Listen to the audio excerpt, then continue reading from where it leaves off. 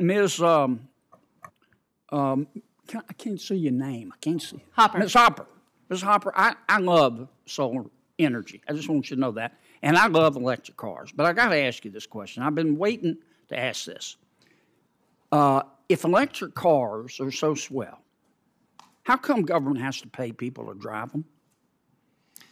So I think, as like most government policies, right, are put in place to incent certain behaviors, and so that's part of the policy is that if we want more electric but if cars, they're so swell, why couldn't they, just in a competitive market, people, why wouldn't they be choosing electric cars over internal combustion engine cars? I think why do we have to pay people to drive them? But I wouldn't characterize it as paying people to drive them, but I would. Well, sure we are. We're giving a big old tax credit. As the government having a policy to incent more purchase of electric vehicles. Okay. Senator Stabenow. Thank you, Mr. Chairman. Thank you, Senator Kennedy.